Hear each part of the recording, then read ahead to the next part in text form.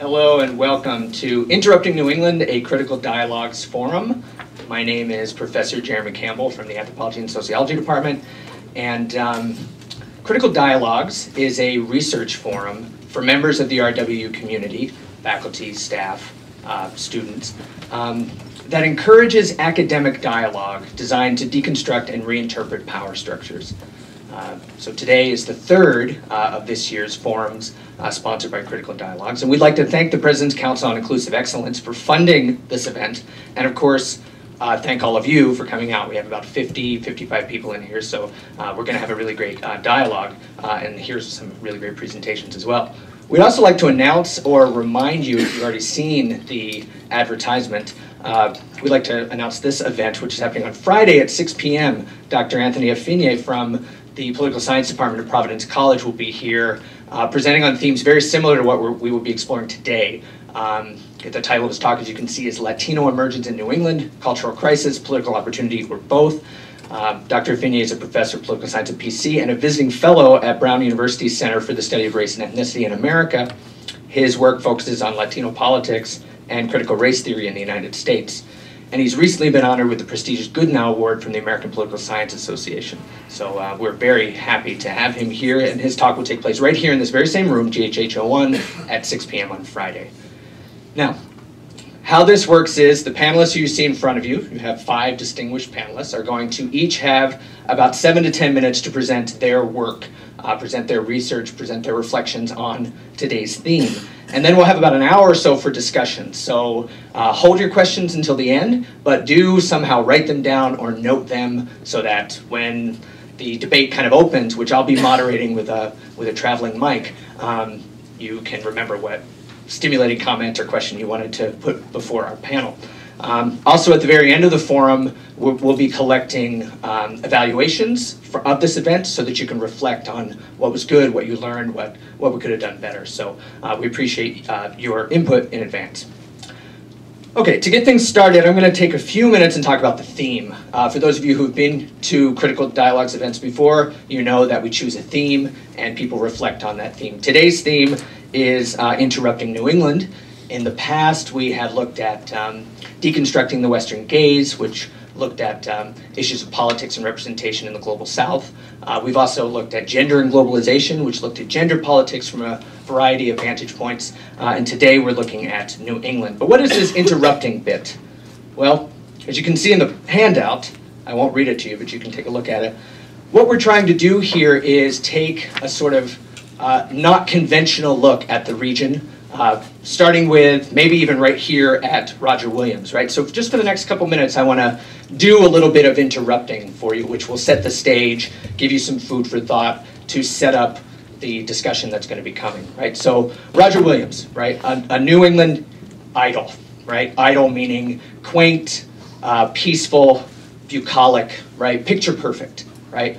Many of you who are students, maybe even some of you who are professors and administrators, chose to come here and become part of the Roger Williams family because it is a beautiful place, right? It's wonderful, it's peaceful, it's safe, right? And that's all very well and good, right?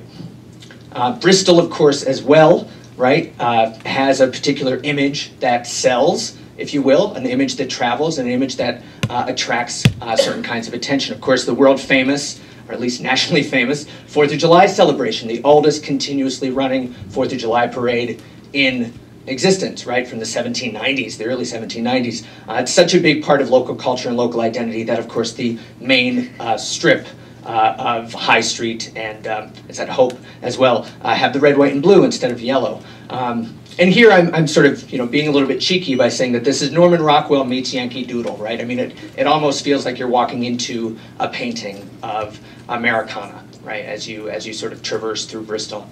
And again, this is an image that sort of travels out there in the world. We can think of other images of New England that travel out there in the world, right, of picket fences, small towns, town greens, town meetings, Robert Frost, City on a Hill, these sorts of things, right, which speak New England and speak New England far from New England.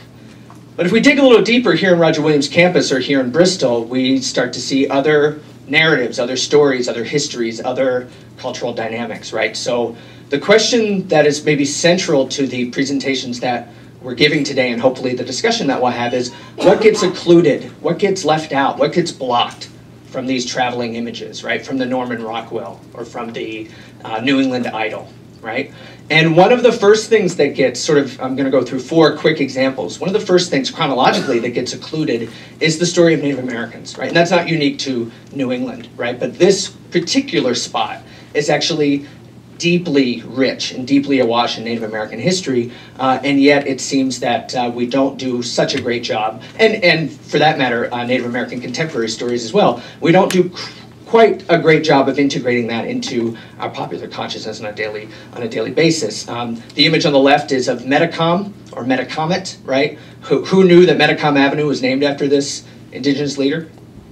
A smattering of people, right? Metacom Avenue is named after King Philip, right? King Philip's War, 1675 through 76. It's basically the last stand of the Wampanoags. The Poconokeets were a lineage of the Wampanoags. Last stand against the forces of Plymouth and Massachusetts Bay Colony, right?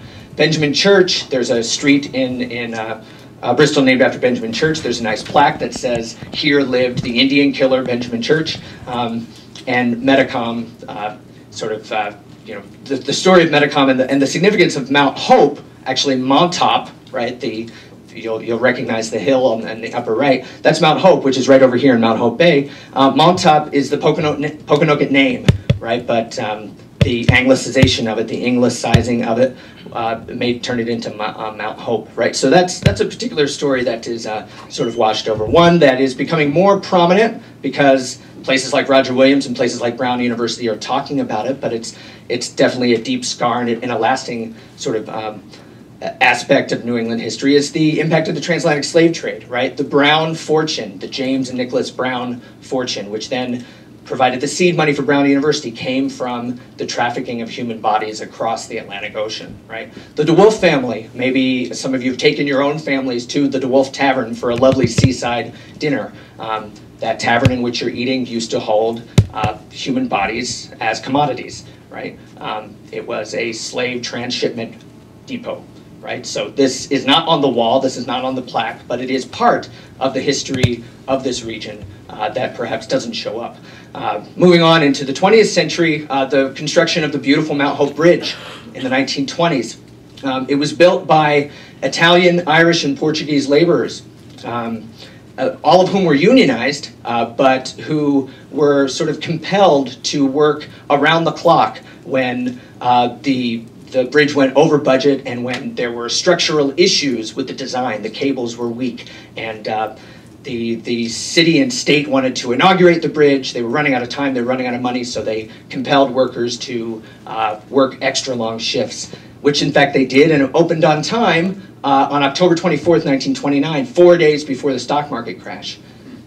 A week after the stock market crash, all of those laborers were out of a job, right? This doesn't get told either in the story that we read, even if you have read it, at the foot of the Mount Hope Bridge, where there are plaques regarding the story. And finally, coming back home to this campus, the Cold War militarization of this part of the world, and for that matter, the entire country. Roger Williams used to hold Nike Ajax missiles. In fact, on North Campus, the place where the Bristol Redevelopment Agency is, that used to be a silo and launch pad for Ajax missiles. So that particular history, maybe some of you are aware, maybe you aren't, but again, reverberations down through the years. So these 4 sort of easy things to kind of pick out of the landscape and say, wait, that's not dominant, or wait, we don't hear much about that. It's food for thought, right? And they set up the stage for 3 things that we'd like to do today. First, we'd like to interrogate how certain images, certain stories, certain ideas of New England gain traction, gain salience, become representative somehow of the region, often to the exclusion of others, right? Second, we'd like to investigate New England regionalism from non-dominant perspectives, right? We're a very diverse region. We always have been a very diverse region, despite the conventional wisdom to the opposite, right? So to that end as well, we'd like to explore the meaning of diversity in a region that is, and in fact, history shows us, has always been in the midst of sociocultural changes. Indeed, since the 17th century, there have been many peoples, many languages, many cultural practices melding together in this region, some mixing, some not, right? So that provides sort of the stage in which we can bravely dive in and interrogate and question some of the sort of received wisdom of what it means to be in New England, right? So with that, I will turn it over to Jorge Elorza, who will be speaking. He's from the School of Law, Professor of Law, the School of Law. He will be speaking on exclusion and crisis, inclusion and hope.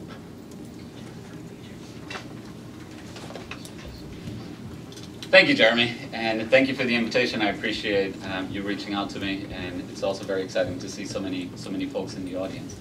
As Jeremy mentioned, there are a number of communities and a number of places within Rhode Island whose stories are excluded, and Central Falls is a place that has a long history and certainly a story of its own.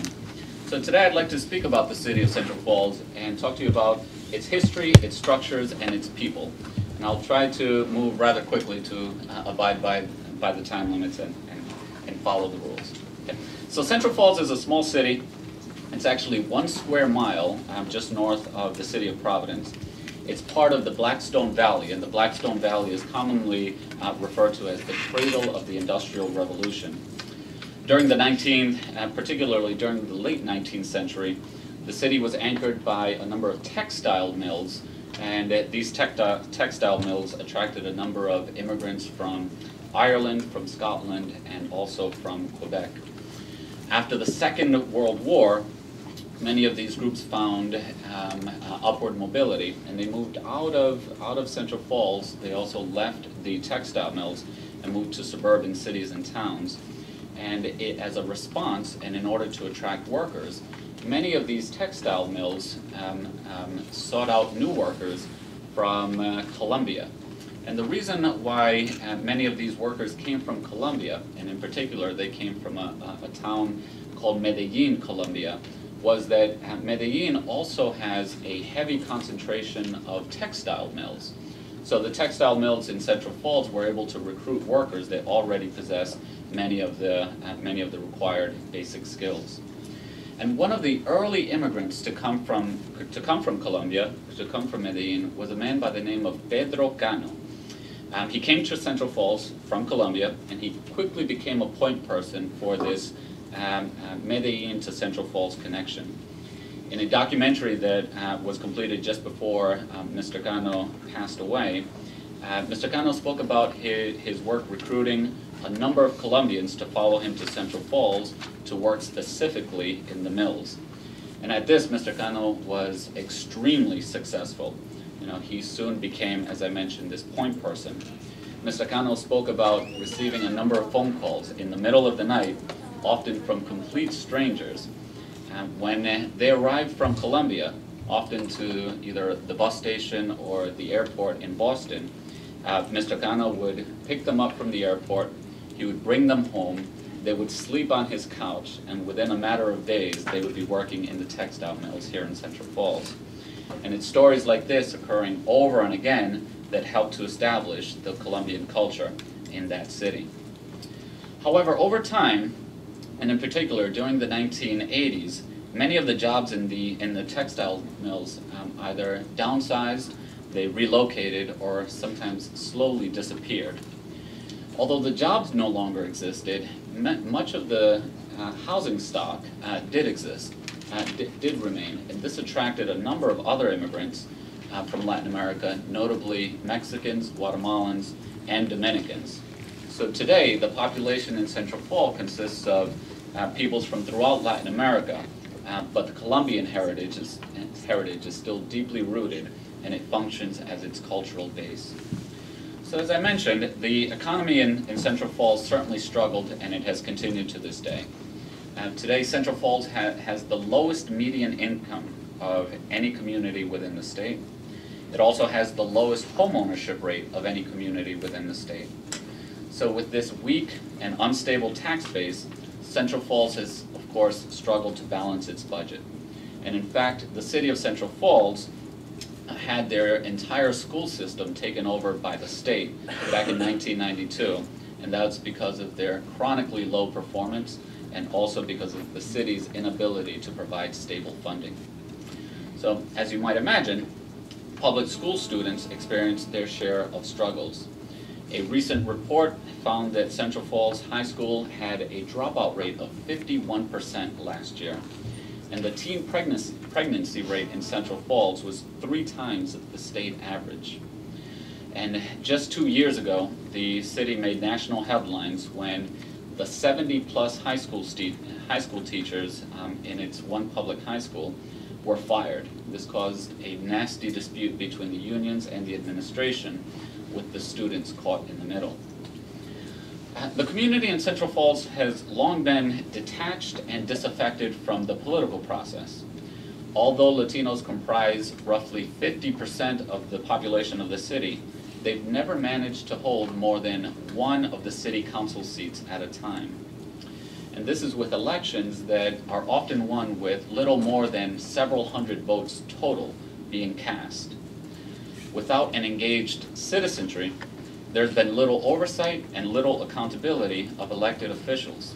And in fact, the mayor, whom, by the way, it's widely known does not even live in Central Falls, which is a problem in and of itself, this mayor is also under investigation for corruption. And as if all of this were not enough, the city is bankrupt, and I mean literally bankrupt. In 2010, Central Falls became one of the first municipalities in the United States to file for Chapter 9 bankruptcy. And this is where they still find themselves, as their finances are managed by a state-appointed receiver. So by virtually any measure, the prognosis for Central Falls is bleak. However, over the last few years, there are signs of hope that have begun to emerge, and they're significant signs of hope at that. So I mentioned that Central Falls had its public schools taken over in 1992. So in 2005, a woman by the name of Ana Gano Morales became the chairwoman of the Central Falls School Board of Trustees. Ana, whom I am proud to call a good friend, happens to be the daughter of Mr. Pedro Cano, who was one of the early Colombian immigrants to Central Falls. Ana is well known in the community, she's well respected throughout Central Falls, and under her leadership, the school board, the schools have undergone significant, and some folks would say extraordinary change. The school hired a superintendent, Dr. Francis Gallo, who has proven to be fearless, who is reform-minded, and who has consistently stressed that the interests of the students will always come first. Ana and Dr. Gallo have led the district through the difficult and testy decision to fire all of the high school teachers.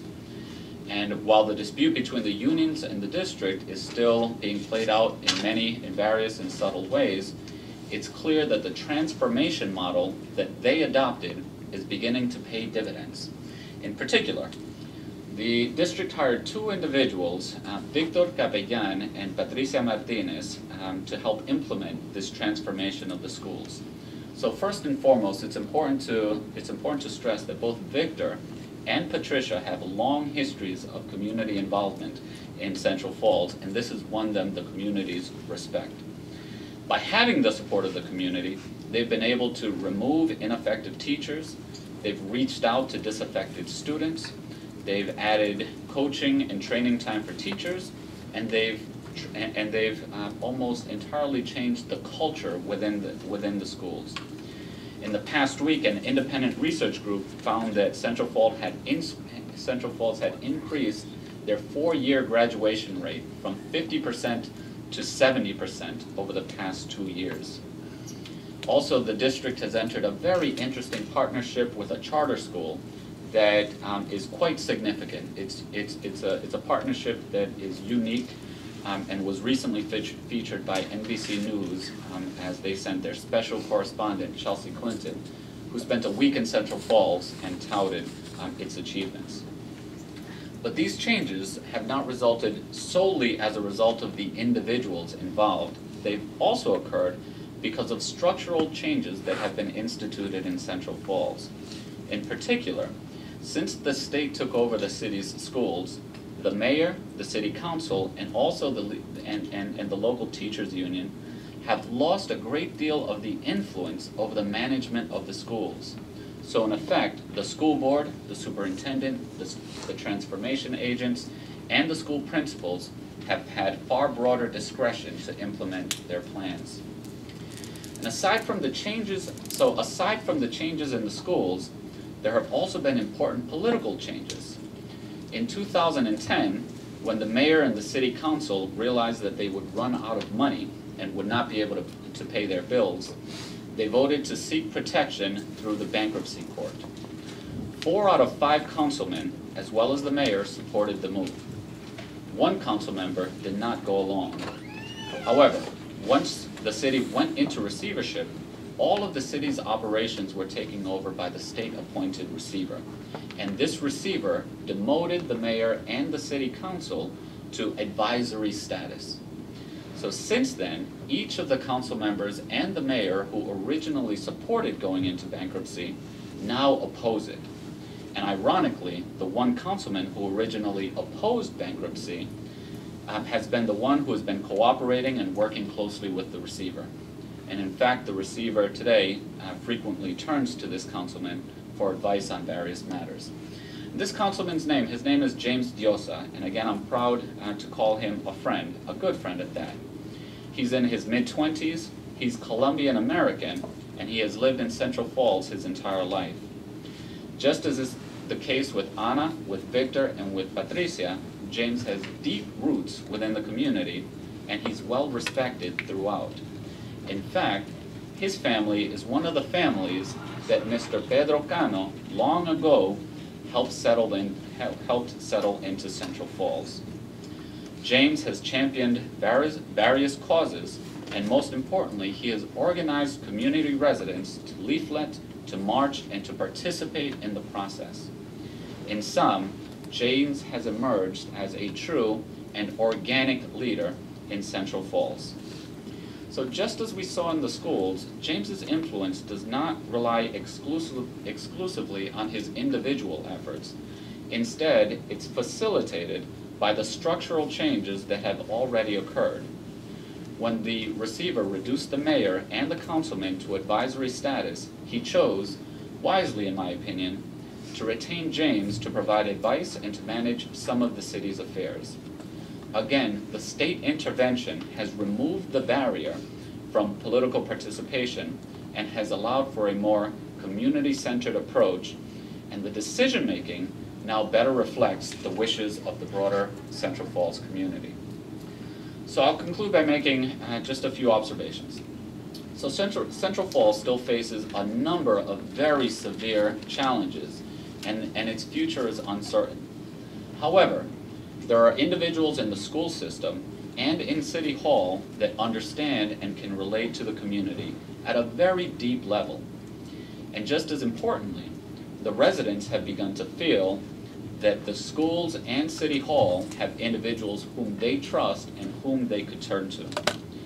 After a full generation of economic, educational, and social decline, for the first time in a long time, there's hope in Central Falls. The experience of Central Falls should function as a lesson to all communities of the consequences of excluding residents of any background from actively participating in civic affairs. By the same token, the signs of progress in the city's fledgling resurgence should drive home the important lesson of tapping into a broad base of democratic participation, including immigrants, the indigent, and the disaffected, because it is their involvement that can determine or undermine the success of any venture.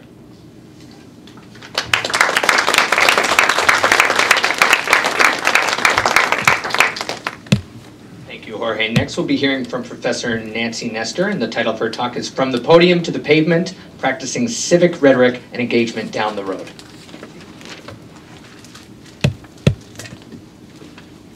Hi. opportunity to talk to you about the type of engaged scholarship that I practice in the community.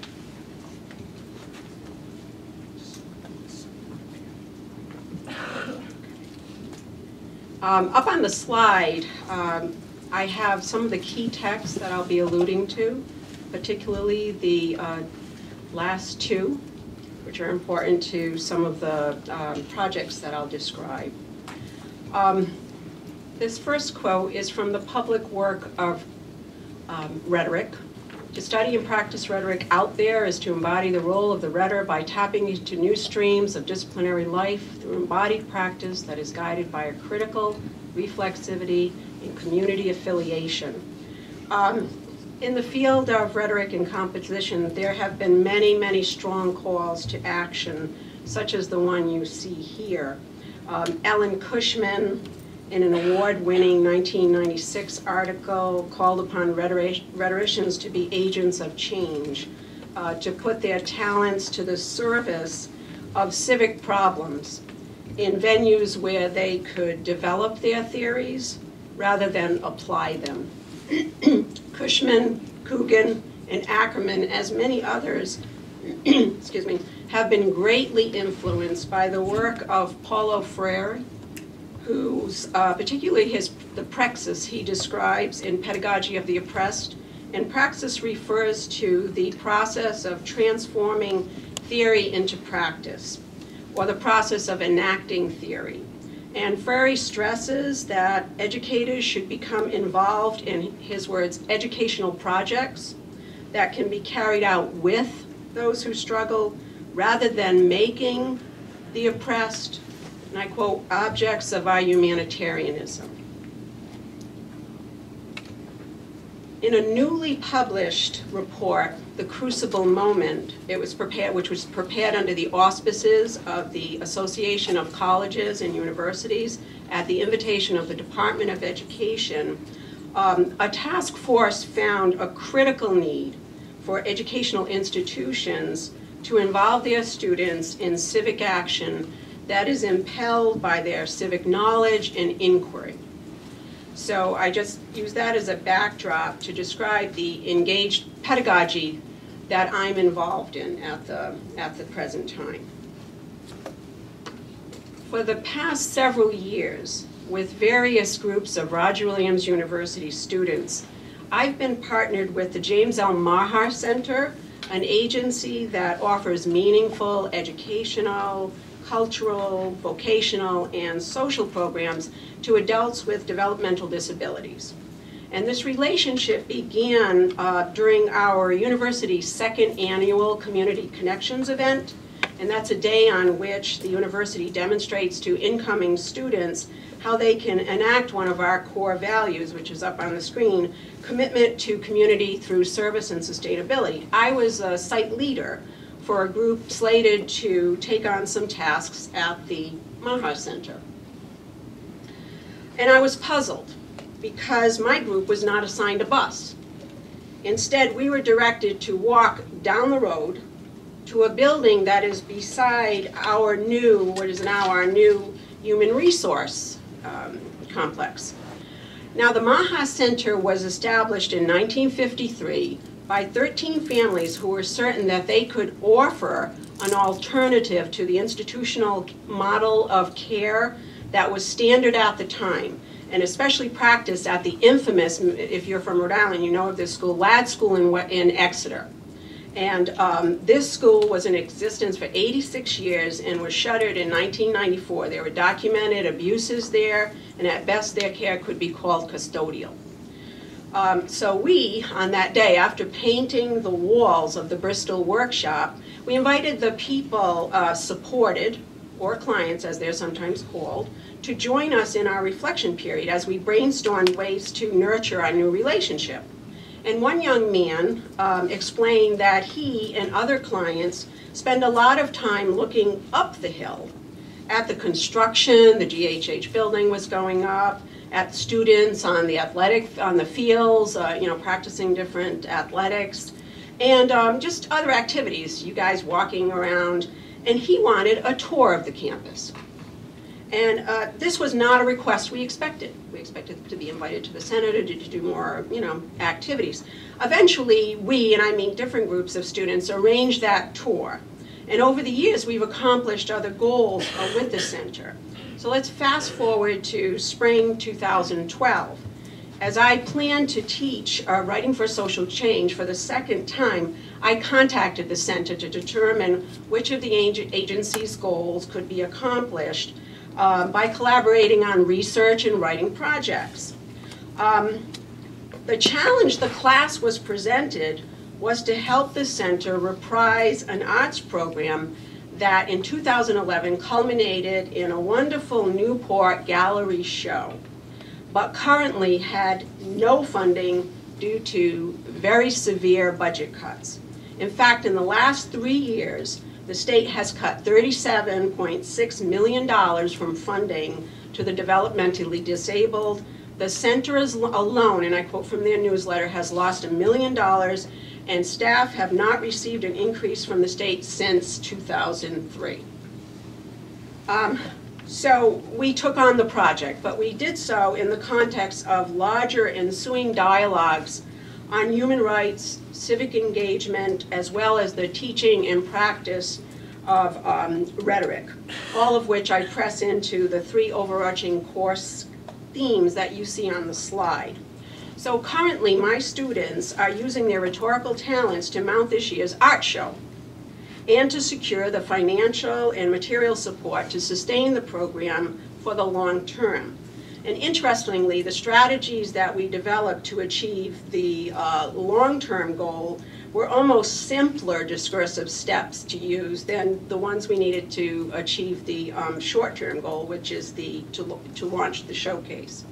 But we knew that to be persuasive, we needed to produce this showcase. We needed to create some art.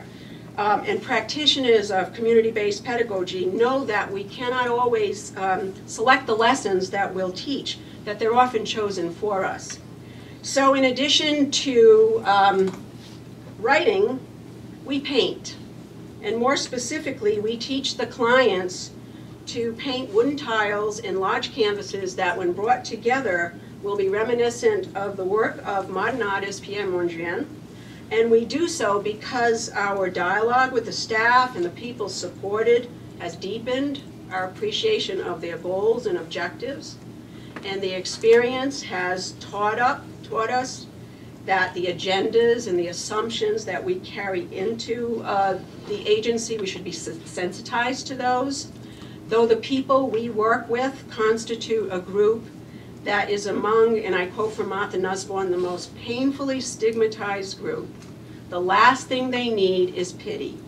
Scholar Ann Jurek warns that though emotions such as compassion and pity, and I quote, may seem authentically personal, they can be expressions of power, falsely oversimplified understandings of social and cultural relationships. So such emotions can really cloud our vision to the way that we are complicit in the diminishment of the opportunities of people with disabilities, contributors in fact to their powerlessness, and an action such as an uncritical rejection of a state tax hike can limit their agency. So we understood that the people supported at the Maha Center have absolutely no use for our pity. They wanted to paint, they wanted to communicate their stories, to express their joys and concerns. Some articulate their dreams, to marry, to go to college. And now my students construct their argument in their final proposals. You know, when they do this, they'll speak from inside an experience. They'll know firsthand of the material conditions under which such programs are offered. When they maintain that the program has merit, they'll do so as witnesses, describing their involvement. These examples will be combined with the research they collect to corroborate their claims. And we hope to host the showcase at the end of April, but I know that even if all else fails, what the blogs say and the colors reveal is that something special took place, unpredictable and messy, yes, yet something that could not have been realized were our agency, circumscribed by classroom walls, and our theorizing never transmuted into community action down the road. And I'll leave you with this quote: we should do human development and social justice and not simply learn about them.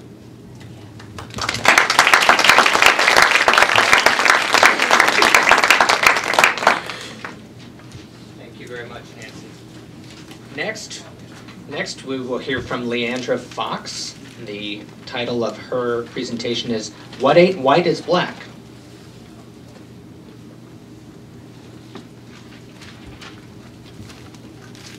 Hello. This is America, where being to any degree black is the same as being to any degree pregnant. Laura Lovett. While on a walking tour of Bristol, Rhode Island, local historian and former professor Kevin Jordan made mention of a 19th century woman by the name of Maria Hazard. He said that she was listed as black on one census and Native American on the very next. Jordan did not elaborate, but for some reason, of all the histories he spoke about that day, the idea of Maria Hazard was the one thing that remained in my mind. Why the idea of a potentially mixed-race woman was of such interest to me, I had no clue. Maybe it was a personal kind of intrigue, something that I, the researcher, could relate to, the confusion of what to label oneself. Who was Maria Hazard? Who were her parents? But more importantly, why was her race so seemingly fluid? How can a woman go from black to Native American within a matter of years? Did her mixed blood allow her race to be fluid and change it whenever she saw fit? And does this fluid nature of this mixed blood race still exist today? All of these questions floated around in my mind. I had to make some sense of it before delving into my research. Here's what I came up with. Maria Hazard lived in a place, the United States, where the one-drop rule applied to most, if not all, mixed bloods. The one-drop rule is an unwritten rule in the United States which states that if a person were just a quarter black, they were considered to be black. The term mixed blood provides the counter-argument to the one-drop rule.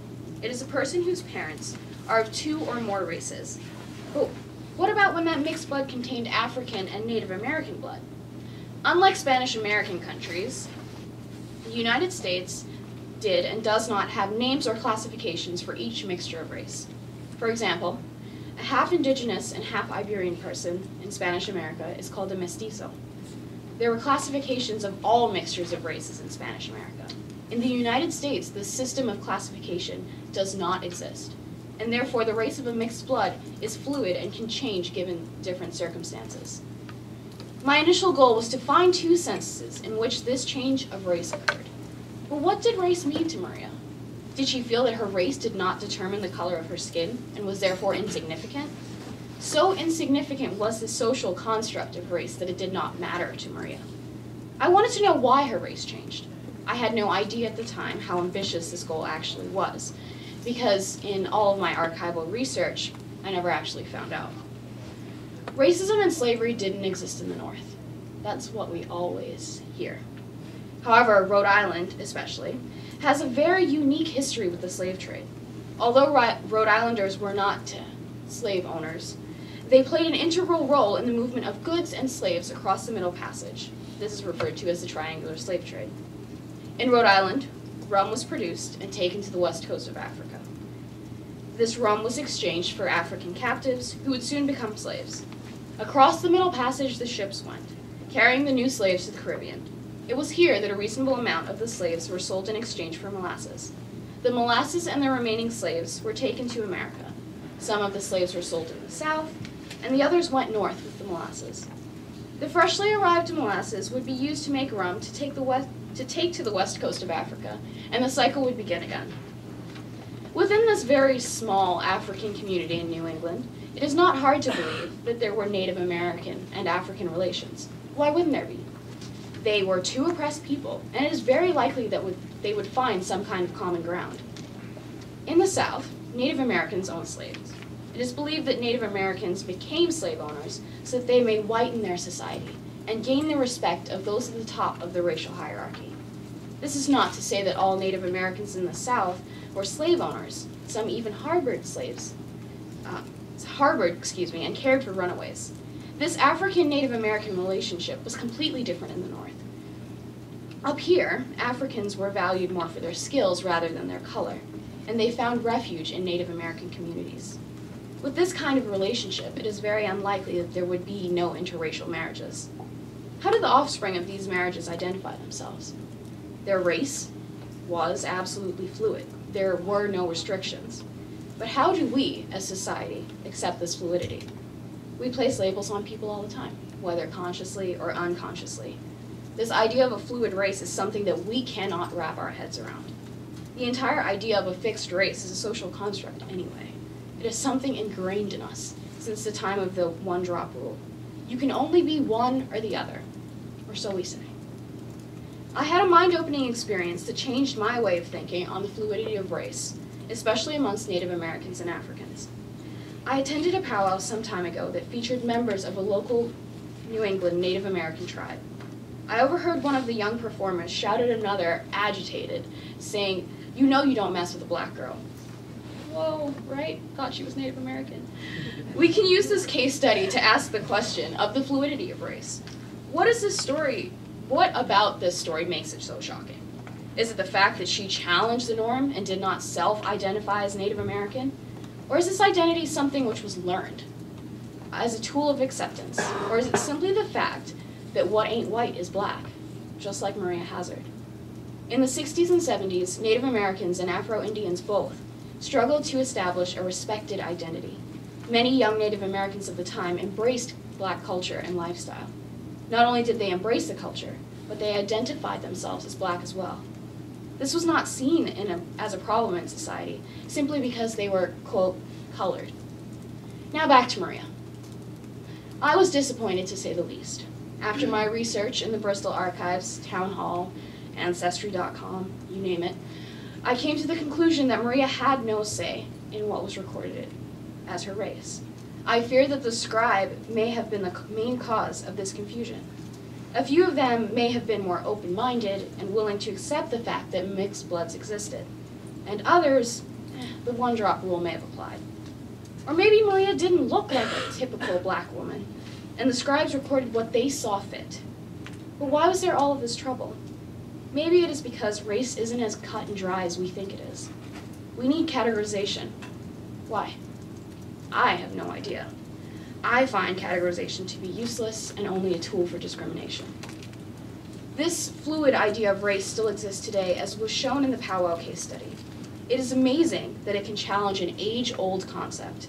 Mixed bloods can choose. They can shape their identity without the help of society. They have one fixed race, or a race that changes in different situations. They're challenging the norm, and it's about time. Thank you.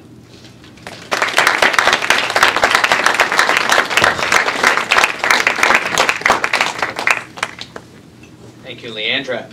Our next speaker is Shane Bumstead, and his presentation is named Social Services for Sale, a study of social service nonprofits in Newport County.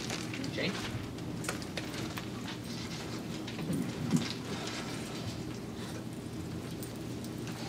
So, before I start, I just want to say all the research that I'm talking about in this presentation is based on my senior thesis research in the Sociology and Anthropology department. When I began my research, I wanted to know how finances affect what nonprofits do. I wanted to understand more about how they are financed and about their ability to gain funding. While addressing this question, I also wanted to better understand the relationships between nonprofits and the community, in this case, Newport, Rhode Island.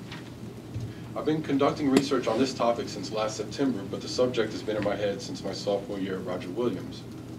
I started volunteering at a nonprofit organization in Providence that was designed to help men and women coming out of prison in a variety of ways. In my experience there, I tried extremely hard to help people that were dealing with a variety of different obstacles, including homelessness, substance abuse problems, and finding employment. I was very ambitious when I first went to work there, and I believed that somehow I could make a difference in the lives of the people I was working with. I'm sure that I did, but by the time I left the organization, I was at the very least disheartened about the prospects that many of the people I was working with still faced. I felt that no matter how hard I personally tried to help them, there were simply no tangible resources available for them. I felt that I was doing a lot of talking with them, attempting to problem solve all kinds of problems that there were actually few solutions for. This is when I began to wonder about how nonprofits function and how finances play into this. My research took place in Newport County.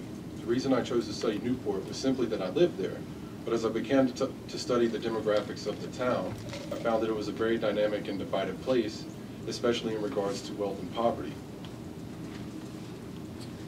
When one thinks of Newport, one might imagine the mansions or the beautiful ocean scenery that exists there, but there is also a side of Newport that one might not see.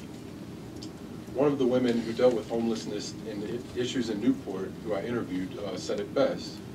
We have certain people who send us donations. They realize that people have been homeless, but there are others who quote, "This is Newport," and that's tough.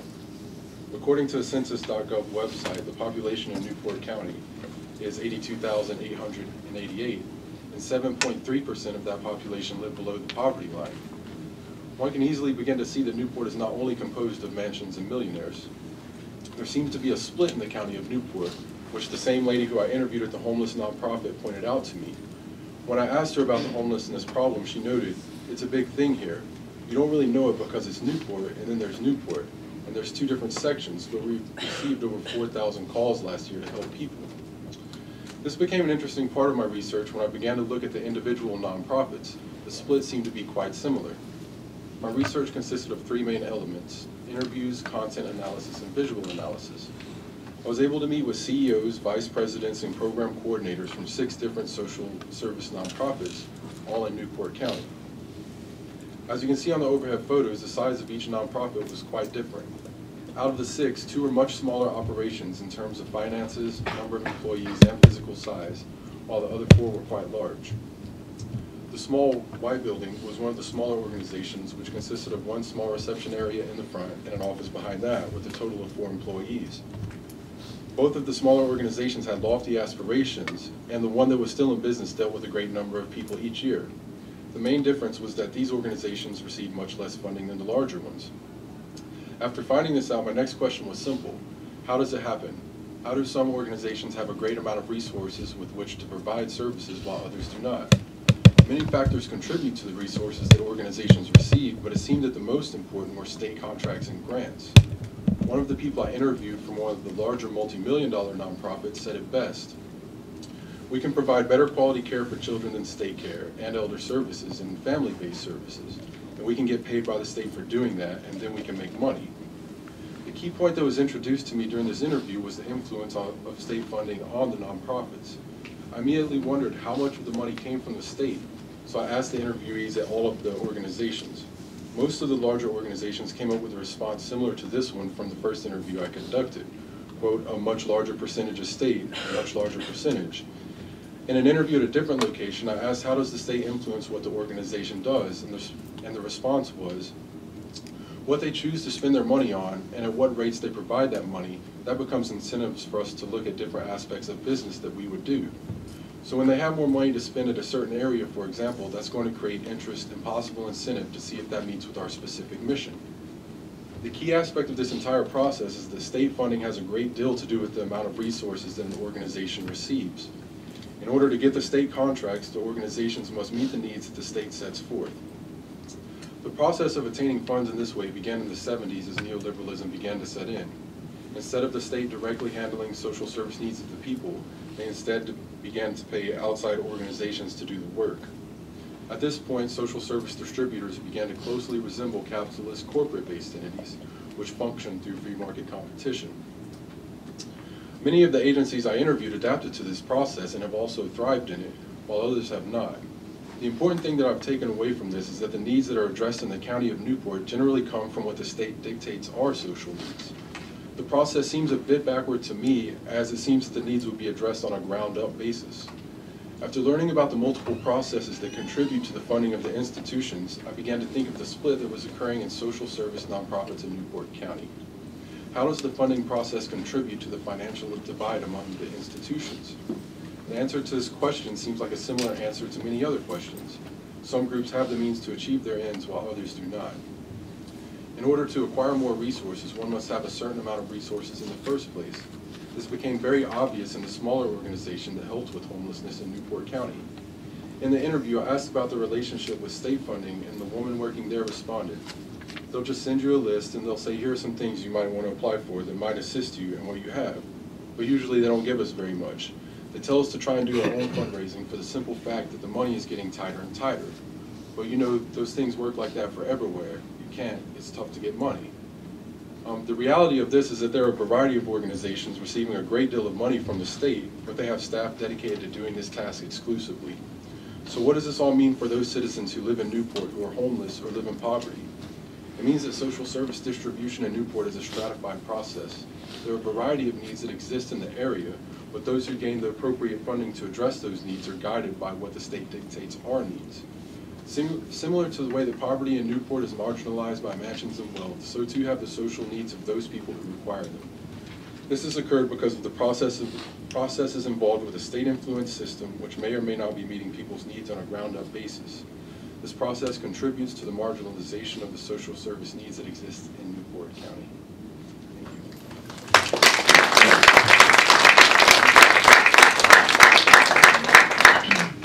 All right, thank you, Shane. And our final presenter is Professor Jordan Smith, whose talk is entitled Space and Places of New England Hip Hop, Undergrounds, Margins, Mainstreams, and Hoods. All right, hello everyone. Thank you so much for coming out. Just gonna adjust this a bit. Okay, so the parental advisory explicit content sticker is actually there, not just to signify that hip-hop occasionally has lyrics that may be offensive to some people, but that those will be quoted in the presentation today. It would be impossible to talk about the kind of music that I'm researching without using them, so if that is offensive to anyone, then I hope we can all sort of be adults and understand why I'm doing this. So, that said, space and places of New England hip-hop, undergrounds, margins, mainstreams, and hoods. Now, I've always incorporated hip-hop into my own teaching and my own research, and for quite a while, for about a decade, have been using some from Boston rapper Mr. Liff. Some of you, in fact, in my English 100 class will recognize that name for one of the songs Live from the Plantation that I'll be talking about a little bit later today. But moving to New England last year, I began to examine what are the other sort of presences of hip-hop in this region and what do they mean, both within the Boston metropolis that kind of anchors New England cultural geography and also outside of its radius. So I'd like to start with a couple of basic definitions from French philosopher Henri Lefebvre. He defines space and place in two different ways. Space, he says, is socially produced. It is a determination of physical space and material relations via those kind of cultural definitions. So it's a sort of agreed upon meaning that we put onto space in general, a kind of imagined geography. And I'll talk a little bit more about what that means. But it generally functions through the language of metaphor and then descriptions of various spaces. In hip-hop, then, that includes places like the city or the hood as opposed to suburbs or mainstream corporate center versus underground periphery. So they're spaces that do sort of exist in the real world, but they become these sort of imaginary locations that are laden with extra value, extra meaning. The other definition is that of place. And place is a set of meanings and experiences associated with a particular locale. So what I mean by that, in hip-hop, you might talk about New York City. Within New York City, you might talk about the Boogie Down Bronx. You might talk about specific music venues, such as Roseland, within the New York space. So we're talking about basically place being kind of proper names, places that you could point to on a map, and space is just a generalized conception of the types of locations that come up in any given discourse. And the discourse I'm examining is that of hip-hop lyrics, specifically. Now, there's a kind of interesting evolution of place in hip-hop. A lot of people will be familiar with this history, but it started in the late 1970s in New York City with community groups like the Zulu Nation, Sugar Hill Gang, etc., who originally began to kind of have block parties that were established as a place for freedom and the experience of music and dance and other forms of culture outside of racialized discrimination from police and also away from gang violence. So New York City was certainly the epicenter of hip-hop, and no one disagrees with that.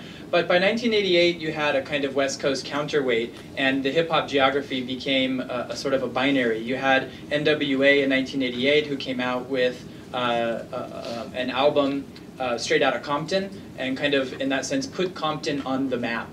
And what that meant was to increase a general kind of public awareness of what these cities were, of their general presence, and also of their generally kind of problematic nature. Oakland, California, around the same time, was popularized by West Coast rapper Too Short in a lot of songs that make a very, very explicit geographic reference. Hip-hop often makes use of the trope of telephone area codes in order to claim certain spaces and then to dramatize them. Snoop Dogg and other people in Long Beach are famous for very similar things. That binary became triangulated in the 1990s as southern states sought to create even more diversity, including in Miami with groups like the 2 Live Crew, in Texas, Ghetto Boys, spelling their own, not mine, and Georgia, specifically Atlanta, with groups like Outkast.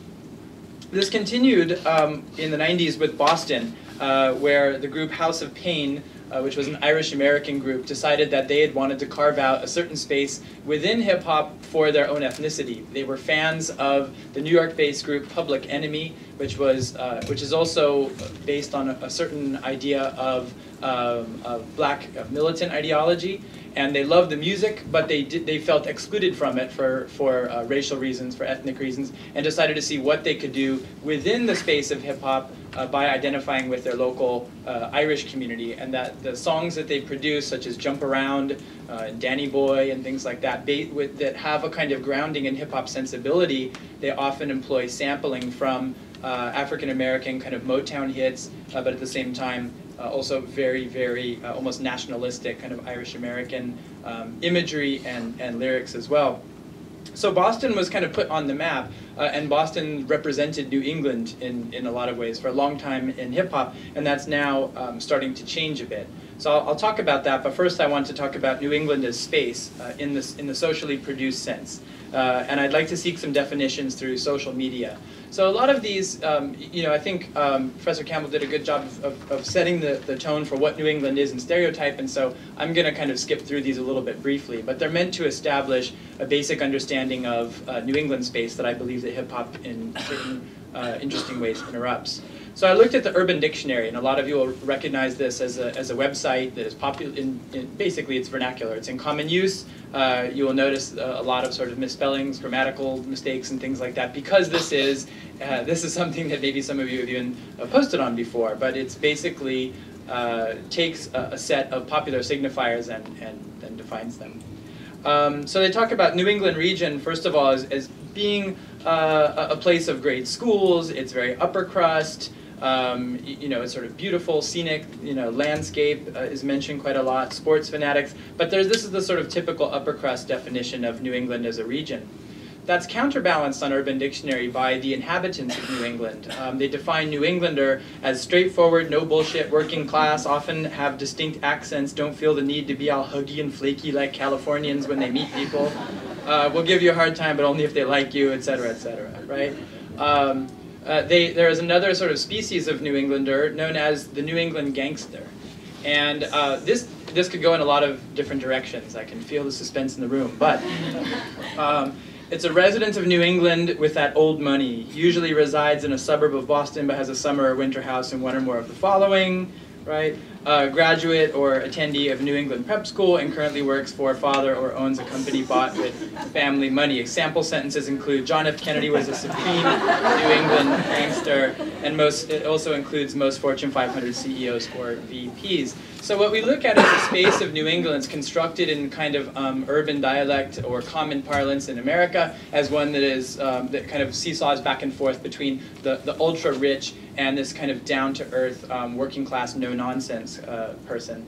The New England redneck is another one. I'm going to kind of skip this. It's mostly just put in there for humor. I think you get the idea of New England as a kind of space that is marked by this tension of class differences. So I think that class differences are part of New England imagination, but it's usually only put in there as kind of a parody or a self-parody. And I think what this panel is doing partly is taking that a little more seriously and asking about what that dynamic means.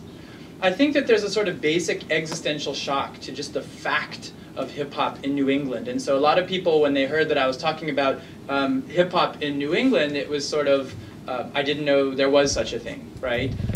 It's that it's that sort of sense that New England is a space where the only kind of music would typically come from either a kind of homogenized white groups or from a more traditionalized kind of folk or Irish background, without a lot of appreciation for the diversity of musics that are actually here. So I just mean that the term New England hip hop is sufficient interruption for some, just kind of stating the basic fact of it.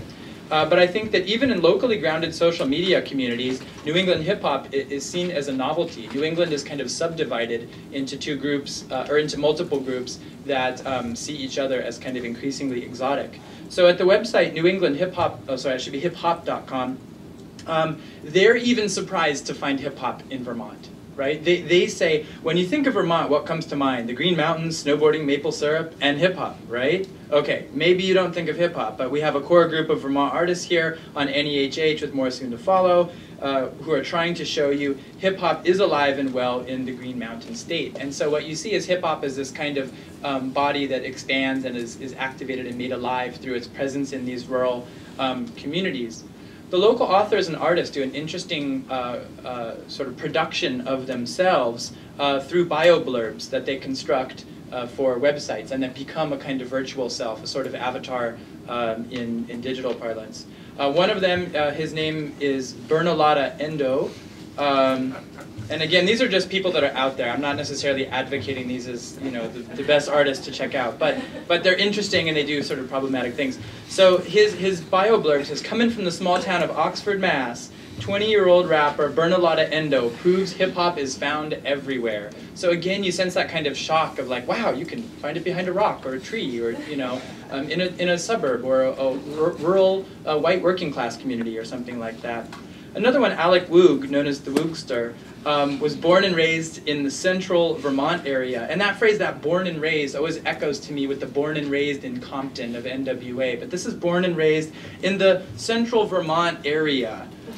Because there's no anchor point. It's just kind of an area, right? But he lived largely in Barrie, a small town known as, quote, the granite capital of the world. You know, hardly the kind of homicide capital that typically marks large urban spaces in hip-hop. And he also runs a cooperative record label called Rurally Urban Records.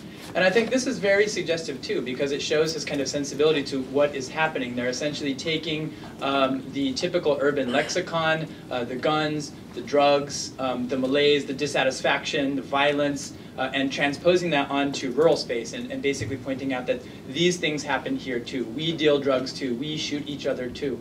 And so in a certain sense, that doesn't sound like much of an intervention, at least not a very positive one, right? And I can see gasps and looks of shock and things in the audience. But it's not always what we might consider in a university context as something socially progressive. And that's something that I'm going to address later as well. I think the thematics, in a certain sense, are an interruption in these, and it helps to look at the lyrics. So if I have, do I have just 2 minutes? Perfect. Okay, so one of the themes, racial unity through class awareness, is brought up significantly by white MCs who emphasize a kind of working class identity as a way to transcend racial barriers. One is a song by Square Root called I've Been Workin', in which he says, they don't spend $1 to see me spit wicked, they think they hook me up with some free drink tickets. Right, so the idea of not getting paid, this is a typical underground trope, and says, but next day is construction site, I wake up every morning like fuck my life. And the idea is that, you know, the construction site, right, that I am going to go in the morning to a blue-collar job, I am not rich off of this, and that kind of thing is developed in song after song in which race is sort of eclipsed by a working-class commonality. Another one, Alex Wood, DIY, or Do It Yourself.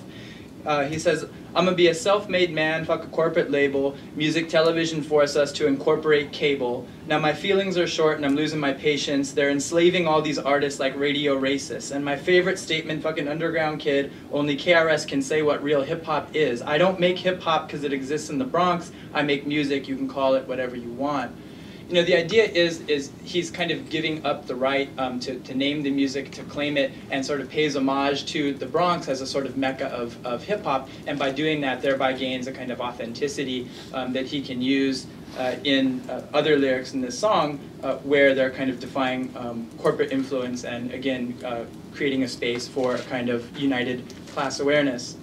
I'm going to skip the multi-ethnic groups, but the Providence City Boys have a song called Providence, Rhode Island, in which their lyrics are, all claiming the area code of Providence, and don't seem to have a lot of geographical definition clarity. I kind of think there's an irony in saying 401, yeah, I call my city Providence, smallest state in the country.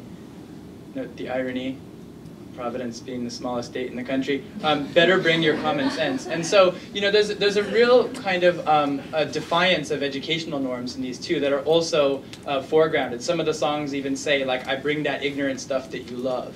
And that sort of rebellion against an education system that's seen as oppressing people of all ethnicities equally is also a point of unification. Black MCs emphasize the role in kind of corporate hell, which I also find an ironic interruption. A lot of the rappers like Mr. Liff in Live from the Plantation talk about what it's like to be working inside of that corporate environment. So I'll just go through these last couple of lines, talking about how his boss loves that he's the modern day Sambo. He says that we're all being murdered by a similar process, whether you work at the candy store or slave at the office. And the idea is that the corporation is transformed into the new plantation of New England. He then talks about a cool bro, soon to be the Boston Strangler, appropriating local lore of kind of murder news stories in order to express the violence that is about to erupt. So, then just in conclusion, redefining New England space and hip-hop logic of the underground mainstream and regionalized hood is part of this project of New England hip-hop, but it does have some limits. Oftentimes hip-hop is just echoing kind of working-class populist movements or anti-corporate messages, of the against the Boston financial district. But what's really happening, and again, this is the sort of limit of the interruption, is space is merely being multiplied into new places. You just get the replication of the street, block, and the hood in all types of rural venues. So what my conclusion is then, genre is the interruption, the fact of hip-hop in New England, and also place is the interruption, where New England alters typical hip-hop spatial imaginaries through a new kind of cultural geography. Thanks.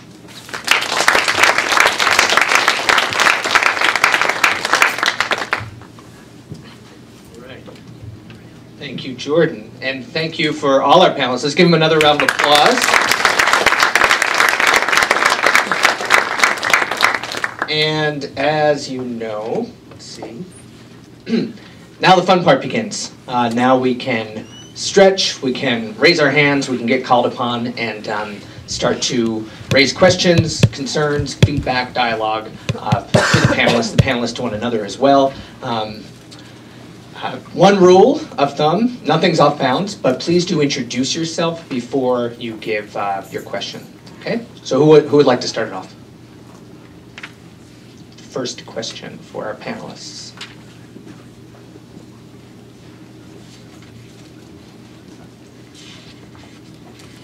Yeah.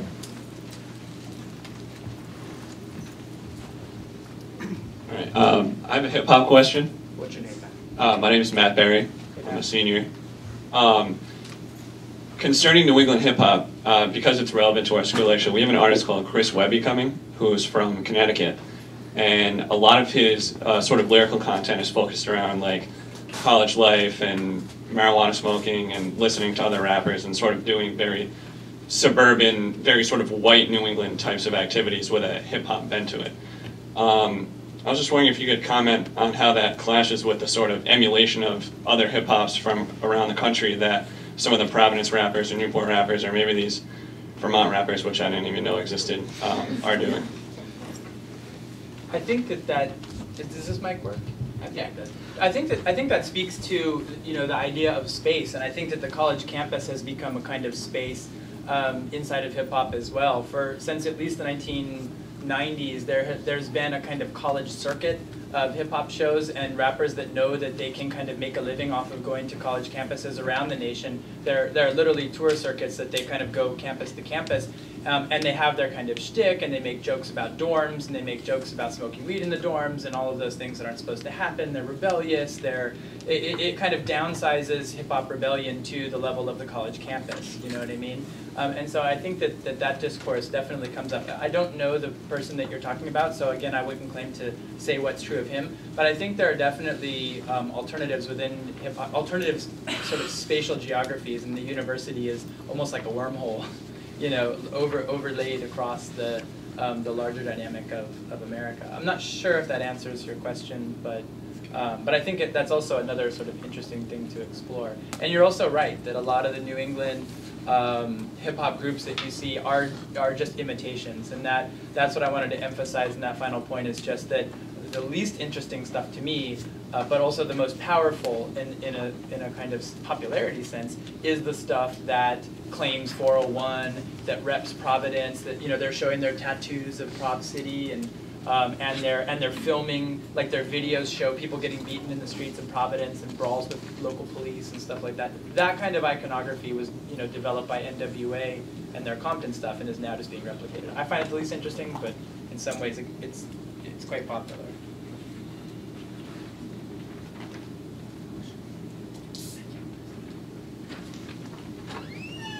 Hi, I'm Roberta Adams, and I have a question for Leandra.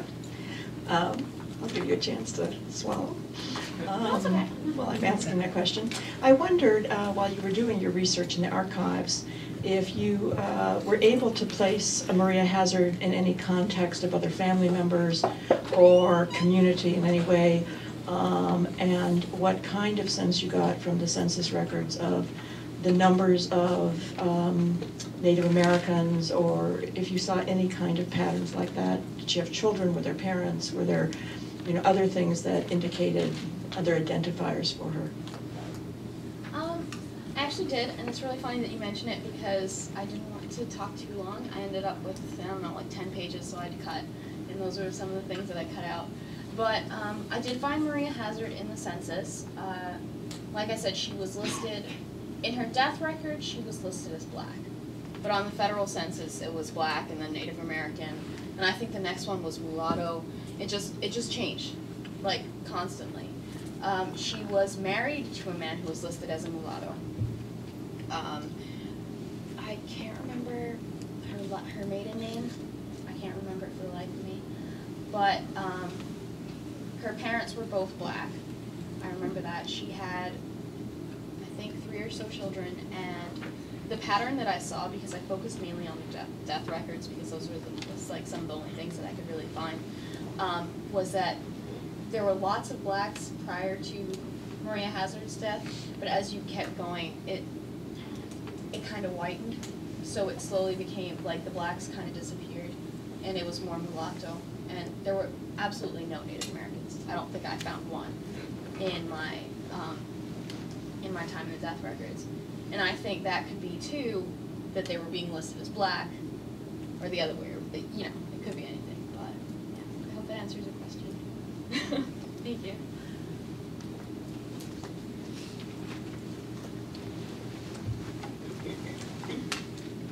Thank you. I'm Jason Jacobs. I had a question for Jorge, because I found myself really sort of challenged to follow you at the end, because your argument about sort of broader based community approaches to rebuilding schools and sort of creating some hope and opportunity in Central Falls passed through this stage of, like, demoting the mayor and the elected city council and sidelining unions. And so I guess I wanted to ask a point of clarification about that process, because I was just worried that I wasn't actually following it the right way. But then also to ask you to sort of help me think through somebody like me who's wired to think, you know, union good, elections good, you know, to think about, to sort of default into a certain kinds of assumptions about democracy. You know, I caught the point about the mayor not actually being local, and it seemed that you were actually sort of making an argument that something more democratic is happening because the community has gained access, but those details of it are so kind of counterintuitive that I just really wanted to hear you say more about how that process is working as you see it. Yeah, thank you. And it is difficult to flush out the subtleties and the nuances of it, speeding through a presentation. But I think the point is that the takeover by the state is widely seen and criticized as being grossly undemocratic. And so that usually means that the local community isn't being served. But I think that in order for democracy to work, you need this baseline of participation. So people have to keep watch. They have to they have to be invested, and they have to hold their political leaders accountable. In fact, if there's any ultimate check on political power, it's at the ballot box, and so people have to keep guard. But I think that what happened in Central Falls was that there didn't exist even this minimal baseline of political investment and political involvement. So no one was keeping guard, and both the mayor and the city council took advantage. And over time, you always run the risk of oversimplifying.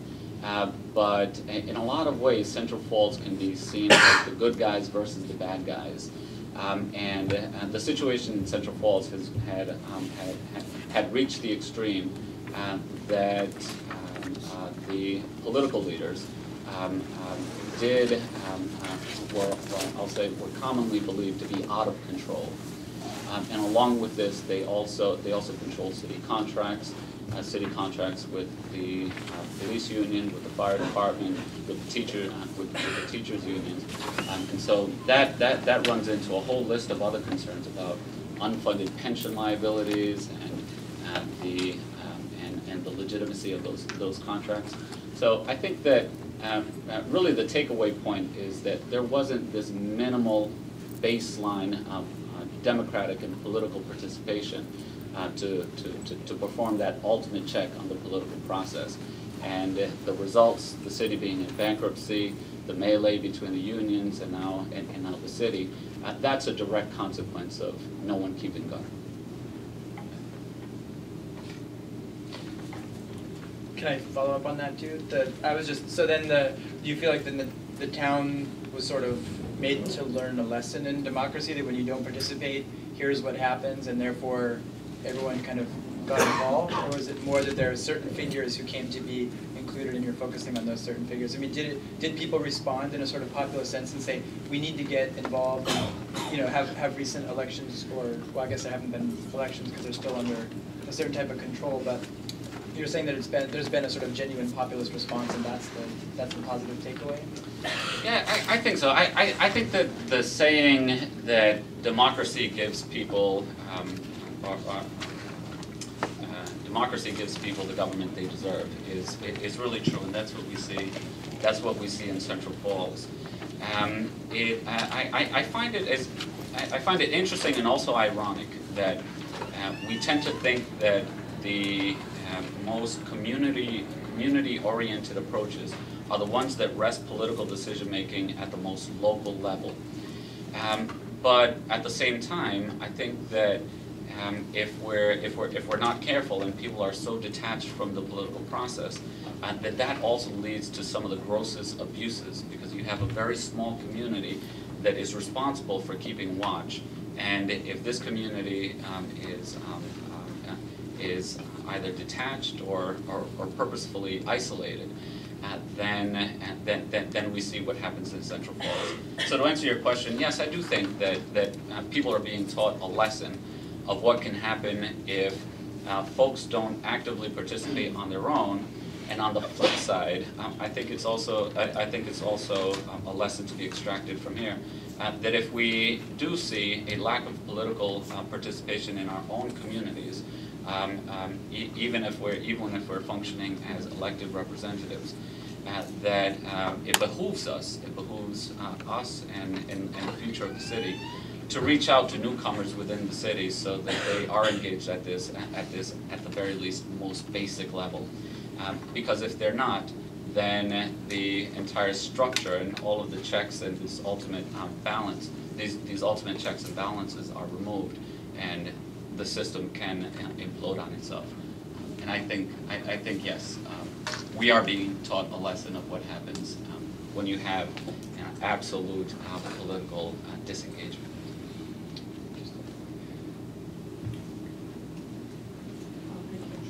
Professor Johnson from Communications. This one is for Leandra. I want to congratulate you. I thought that was a fascinating conversation that you started, and thank you for doing that kind of research and for taking interest in that level of research.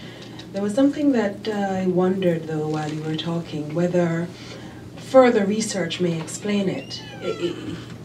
If it could be situated socioculturally or politically, is it, I know you say you reject categorization, but it happens. Yeah, you know, it's a reality. Is it something that is imposed politically? Was it the categorization that you discovered imposed, or did they choose this? People who are now identifying themselves as Native Americans, is it of benefit to be so identified? Or if they're identifying as Black, is it a political benefit? Or what are the advantages of identifying yourself either? Or could your research in future determine whether it's a political construct or it's a sociocultural, historical circumstance? As a not yet historian, I definitely believe it's historical.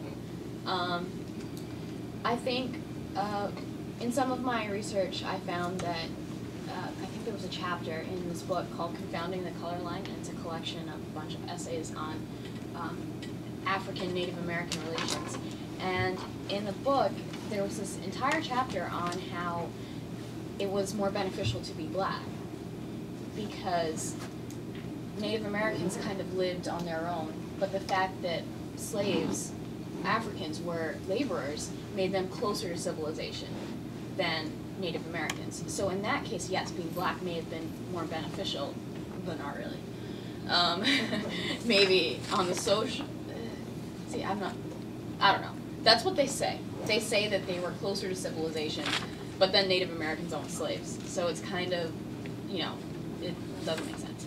But yeah, I definitely think it's historical in that sense. I don't really think it's political. I think Maria was labeled the way that she was, like I said, because of whoever was writing it down. Yeah, I'm from the Bahamas, so we just got our independence in '73. I know all about people messing up records. I'm pretty sure that my name is not my name on my birth certificate, simply because they really didn't care. So I feel like it kind of goes back to that whole, oh my goodness, I have to write all these names down. Okay, oh hey, all right, you're Native American, oh okay, cool. Like, you know, I don't think that it was really something on purpose. Maybe it was, but yeah. Thank you.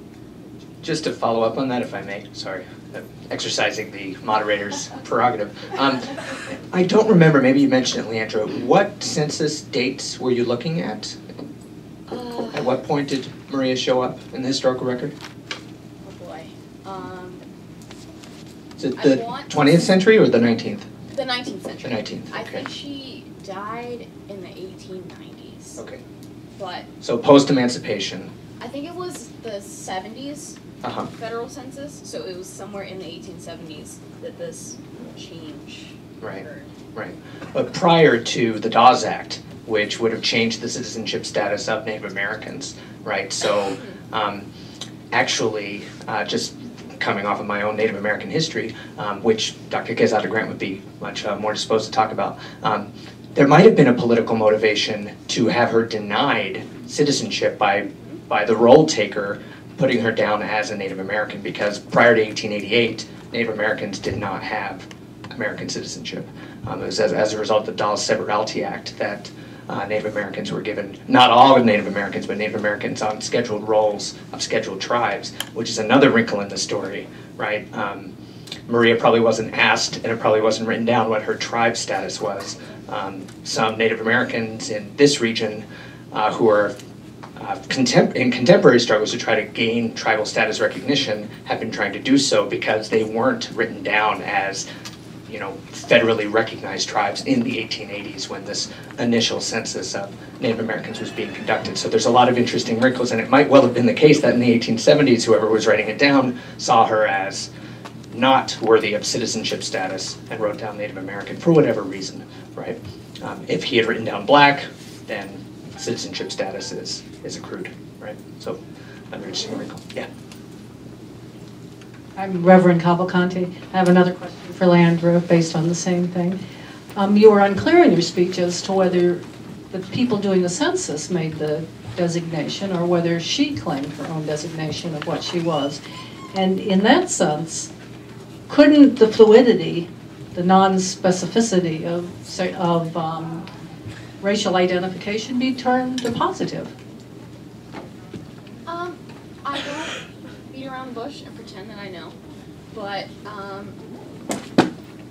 I imagine that, I don't really know what census taking was like back in the day, and I don't really know what the attitude of the census taker would have been. That's the beauty of history, you don't really know. But as from what I can see, because of the changes, I can't imagine why she herself would change her race. And the fact that I found that that she was black, Native American, and then mulatto, just that, I don't understand it. And to me, it's a mystery. So I'm not entirely sure if she said, oh, hey, I'm Native American, or I'm black, but I just imagine that it would just be because of black and Native American status in society at that time. I don't think that they would have been asked. Yeah. No, I'm just saying I appreciate that response. I think that's a fair comment. But at the time that you're talking about, it was clear that we didn't have that choice. It's just my opinion.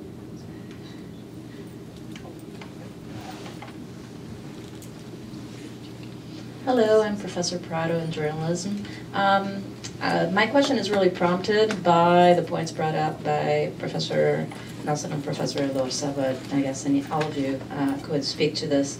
I'm always very surprised, having come here from Florida, that we have so little diversity on this campus. So since you were looking mostly at high school or middle school in the rest of the state, I was wondering if you'd speak a little bit as to whether you believe we have a responsibility as a private liberal arts college in New England to try to ensure that there is a diverse population on this campus and that we share our wealth with minorities, since we are in a position of proximity, of geographical proximity to these underserved populations, or whether you think it is acceptable, or whether you have any prescriptions as to how we behave as a very privileged community amidst all this need.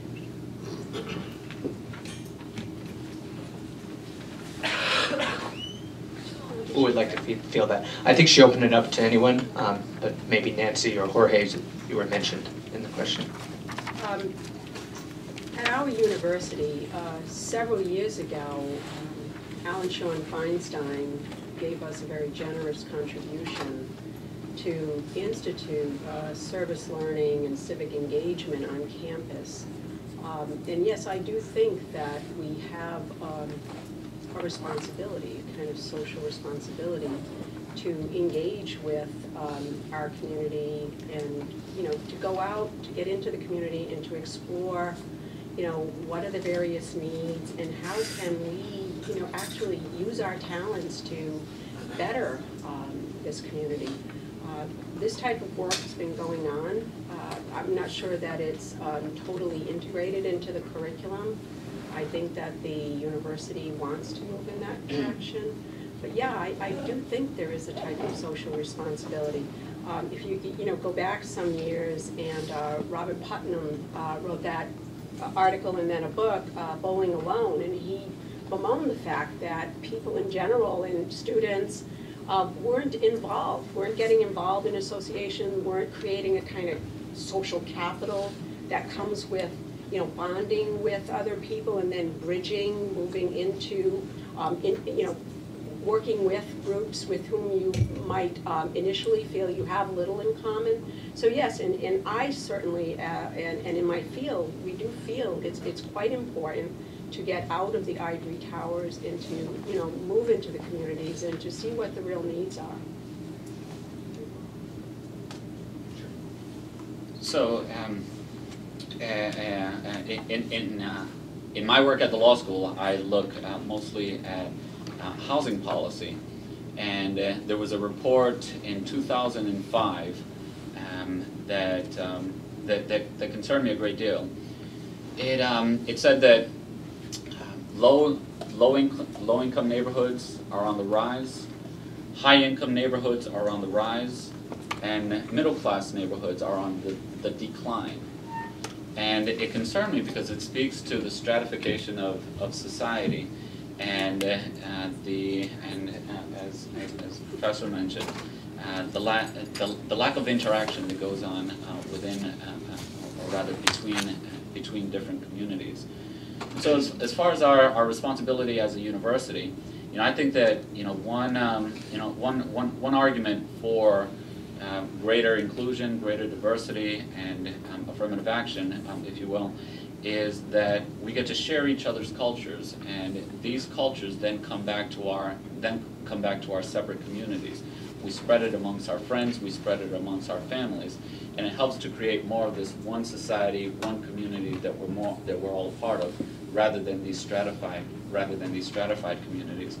So I definitely think you know, that it behooves us to promote inclusion.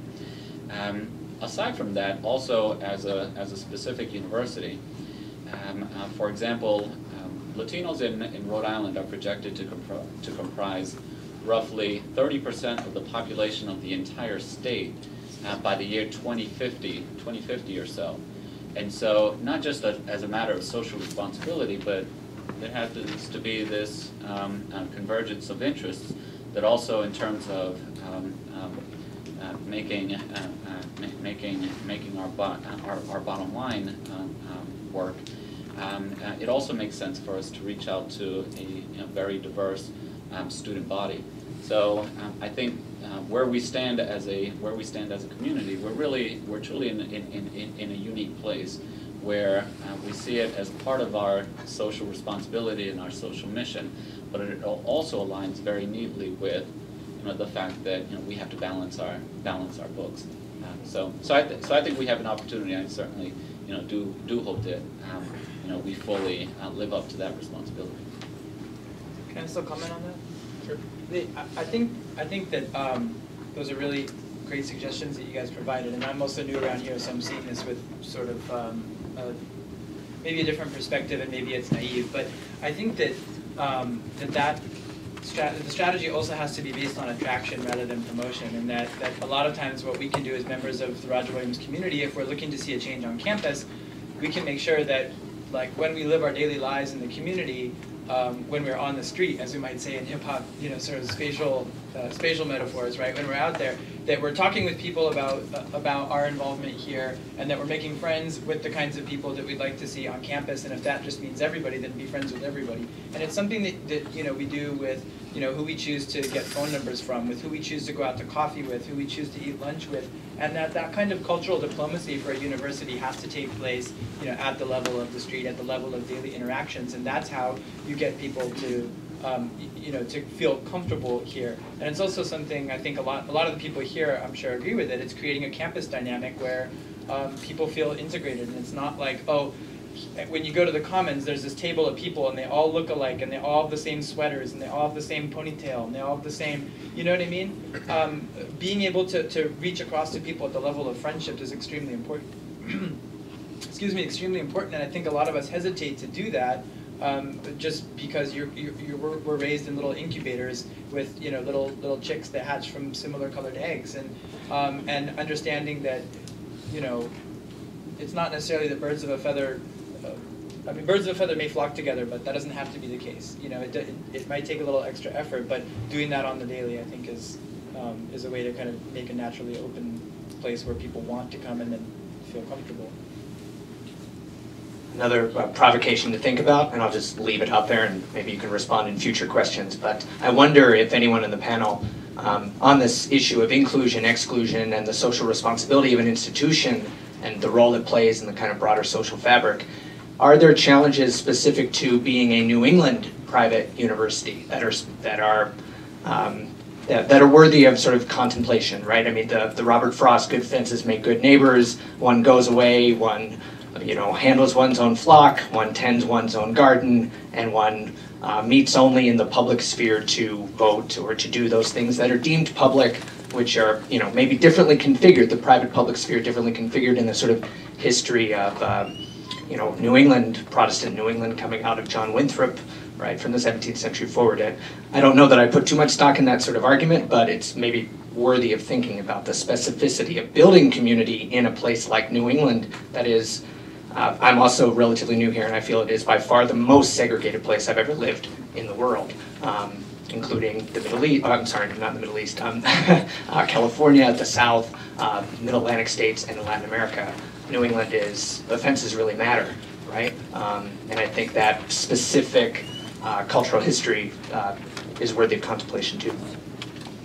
My name is Ryan Harper. I'm a sophomore, and I certainly agree with a lot of the points that have just been stated as it pertains to social responsibility. That's something that's at the core of what I would like to do with my major in the anthropology department. And that was something that I came to personally out of circumstance. I ended up doing disaster relief after high school for a couple years in New Orleans and got a lot of exposure to it there. Upon applying to college and attending Roger Williams, my path shifted for a time, but over the past few semesters, sort of becoming more acquainted with a lot of social issues and sort of reigniting my interest is something that I found my way back to, and really what I intend to do. I'd like to do nonprofit-based work. So I'm just curious, you as educators, some of the techniques you found, and Professor Smith, you touched on this a little bit just now, some of the techniques you found to sort of engage students on a classroom or even a personal basis to sort of ignite their own interest in these types of issues. That's for anyone. One of the things I do in my senior seminar, for example, is to ask students to select a social problem that has some relevance to their life, in which they have some stake, to go out, do some research on what are the current practices being used to address it. And then, well, first of all, they have to make sure that the social problem exists, and it's just not an assumption. It has to be measurable, observable, and they need data. But later they look at how it's being addressed, and then they sort of think of ways that the problem could be ameliorated and maybe resolved in even some just modest way in some corner of this campus, in one classroom, in one boardroom. Ian is in my class and working on such a project, in a kind of very methodical way. And in that particular class, I asked them to take a first step. Just, putting the theory into practice is very important to me. And it's a pedagogy and a scholarship that is only recently being legitimized and acknowledged. But it's very important work to actually think about what is it that you would do in terms of mitigation. On Monday at 9 a.m., is there some small thing that you can actually do? So getting students out there and thinking about, the wonderful ideas they have. But we have such great talent here. And we have, they have strategies. The students are coming up with wonderful strategies. But, to try to put it into practice. And by doing that, they do serve as wonderful ambassadors of this university. Even doing the type of research that Shane and you have done, I think it's just amazing. People are, remark on this type of research. But you're going out and you're actually doing something, even if it's people think they have to do things of great, scale, but you don't. It can be something very, very modest. So, maybe think globally, act locally, think bold. I think, Ryan, that's a really interesting question. At the level of the classroom, one thing that I think is important to do is something that I came to realize that I sometimes do accidentally in world literature classes. And in my advanced literary theory class, I was joking with a couple of students on the dangers of putting all the female authors in 1 week, just because their theoretical writings happen to be kind of in dialogue, and it gives the illusion that it's like, and now it's Women's Week in the theory class, and they joked that it was like, it's Shark Week on the Discovery Channel. And I think that when you teach about cultural others, not kind of ghettoizing them through fetishized signifiers of, let's do African Americans. You know what I mean? And now we're going to lump them all into the African American Week. Just teach. Teach ideas, teach movements, teach history as fluid, teach it as passing in and out of texts and containing various mobilities and multiple identities and things like that. And I think if you demonstrate that via syllabi that don't sort of segregate, then you tend to, I think, in a sort of organic way, foster that kind of thinking in people's larger lives. Maybe, at least that's the goal for me. This event is working because I have ideas that are all mushed together about all the things that we've been saying, and I'm having trouble picking them apart. But my ambition for what I'm about to say is to offer a reflection to Leandra, which then parlays into a comment about the way in which Nancy's and Shane's papers really got me thinking about something that I think is a nuance to how we have to sort of think about the question that Paula asks. So that's what I want to do. The question that the question of racial identity that you're sort of puzzling over in this case of Maria Hazard is, it's so interesting. And I think that one of the things that was so compelling about the way that you laid it out is that you really just sort of like let yourself be in that paper wandering along, trying to react to, what is this? Why would she do that? What are the circumstances? And then as we follow through on the consequences of that, try to think about like, okay, how is this person situated with respect to a census taker? What is her historical moment? In what specific kinds of circumstances does her identity emerge? But one of the things that I feel like always slows us down when we talk about identity, especially now, is this idea that the identity is somehow the most accurate reflection of who we are. And I teach this course right now on sexual identities. The 3 people to my right are in that class. They're going to roll their eyes when I say this because they're going to recognize that it's true. It already happened. This is a thing with me. Like, I talk about this all the time now because we're living in this moment. I call your generation ontological hardliners because it's all about like who I am, right? All these questions of who I am. Well, that's one element of identity. But another way to think about identity is as something that you can do something with. And I think a way to kind of open up some space to ask some more questions, in addition to all the great questions you're already asking about the case of Maria Hazard and everything she represents, would you say, it would not be to assume that every time that census taker came to her and asked, what race are you, that she would give an answer that was based on what she felt to be the most true thing about herself at the time, but rather that she had a sort of set of tasks to accomplish with respect to identity. There are sort of, and I think that's part of what Professor Johnson's question was getting at too, right, is there are benefits that accrue to certain kinds of identities at certain times, and the people who have those identities can come to be very canny about that, right? So one can identify as a very practical thing in order to show up for a certain benefit, in order to claim a certain right, in order to mark out territory, right? This is something that I really got thinking about last year when a student asked me, in my teaching, I'm very critical of the whole kind of idea of coming out, and a student said, but it's weird, you're so out. Why would you be so out if you're so critical of the concept? And my answer, after thinking about it, was like, well, I want to tell people to like, watch it. You know what I mean? I don't owe anybody like an explanation of who I am, but it's like, I got some stuff to do in my life, and like an identity that I can mobilize is useful to me in that way, right? So, I'm sorry to go on so long. It seemed to me that your 2 papers were so interesting in the way that they got down on that level of this issue of things that certain people have to do in the world, right? Claims that one might like to make. And Nancy, you gave it was such an interesting and wonderful and meaningful sort of discussion of the way that you're bringing students into a kind of alliance with a population that has its own priorities, which your task is to learn, And then it was so clear in Shane's paper that Rhode Island nonprofits do not have the luxury of operating according to this model, right? Because you laid out in such an articulate way the way that nonprofits that need to find out who's going to give money and on what conditions will they give the money need to adopt the priorities of funders, and then what the population needs is a totally different question, right?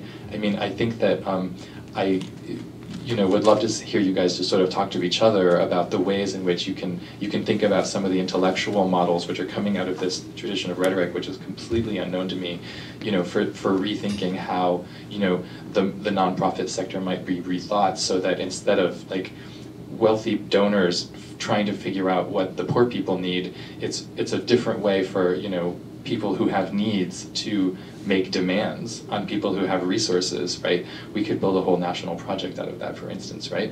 But it also makes it really hard to think about this diversity problem that we have at this campus, right? How do you diversify a place that maybe doesn't want to be diverse, and what relationship can there be between those of us who want to ally ourselves with those who feel excluded, those who feel marginal, those who feel vulnerable in this context, when the structure itself is not set up, right? And so, anyway, big mush of stuff, but thanks for indulging me. Oh, I just wanted to say, I think that my project is definitely very laden with emotions, just because, like I said, I'm from the Bahamas. I've had a couple people ask me, what are you? What race are you? And I really don't know. So I think that the fact that I found somebody who was just as confused, or people were just as confused about her, was just like, yes, if I can find out what she is, then maybe there's hope for me. So I feel like that's what motivated me to do it. I don't know. Yeah, that was just my comment. Shane or Nancy, would you like to pick up on Jason's comments about the sort of upside downness of social service providers? Shane? Well, I was just going to say the interesting thing about it in my research was what you picked up on and what I was trying to present. It's just, there's such an interesting thing to think about. I think of needs as something on ground level. They're required, they're there. But it was an interesting thing, I guess, to think about the fact that, like even you, Professor Nestor, if you're trying to work with people, what I found when talking to the CEOs of nonprofits was that perhaps what Professor Nestor is doing is not what's coming to the surface. Instead, what's happening is, they're saying, well, this is how we are going to make money to live as a nonprofit. And then these are the programs that we're going to conduct, instead of a situation where perhaps Professor Nestor is working on the ground level with people and recognizing what those people want or need, and then bringing that to the surface, and then the funds being attained in that way. So it's a weird thing to think about a service that is for people was being directed by state, I guess. But it's a very tenuous situation that you put in when you do work out there. I have to trust that there's been a lot of research done about the benefits of art programs and working with students, and I've been assured of that. But you're right about the context. In just the past year, the staff I've been working with, their salaries have been cut 5% across the board. So, one day we're working with someone who makes X, we go in the next day and they make Y. I caution my students too, and this has been suggested to me, that, we can't, when we speak to a public audience about what's going on at a center, you really want to continue to maintain that there's wonderful, innovative things going on, and there are, because rich donors do not want to get behind a program that's, an agency that's, just offering the very basic care. So it's, in terms of my students, rhetorically, they're understanding complex rhetorical situations, the texts they make, the audiences they're seeking out to support them, the genres that they're creating, and being very sensitive to these needs. I was talking to Shane before this session, though, and I was really struck that he was able to gain the trust of the CEOs, and I was asking him how he did this, because I would think that they would be reluctant to admit that their needs are being defined at the top and not at the bottom? Well, they were not upfront about that at all. Okay, all right, I know. Actually, it occurred through, like I said in my statement, I think I did 6 hours worth of interviews, so it wound up being a little bit of a grind about money. I mean, even in a general sense, I think that people don't like to talk about money very much. So when I'm asking them about this, we talked about money a lot. So I think that through the course of all those interviews, I was a little bit better able to understand how the process works. They were definitely open to talk to me about what their organization does, so it was easy to get in the door. But then once I got there, we were talking about money, and that's a little bit of a different thing. Well, money is an important issue. Okay, you mentioned about the general public taking interest, and on the issue of the developmentally disabled, a coalition has been recently formed, the Have a Hot Coalition, and they go up, create a critical mass, go up and sit on the State House steps and complain and ask that money be restored. And I think, sometimes it is a wake-up call that's needed to get people out there and, bringing a voice to an issue. This is a question, Shane, for you. And it's a really interesting presentation and something I don't know that much about being new to the area, but I've seen similar things work in other areas. But one of the things I wanted to hear more about was you were talking about how the state sort of defines the agenda for local needs, and we tend to assume that means that they don't really know what's going on, and they're distanced and sort of divorced from the street, as I keep talking about, right? They don't know what the word is, they don't know what the needs are. But in a place like Rhode Island, where Newport is a half an hour away, and presumably a fair number of politicians in state government also have ties to or friends in that area.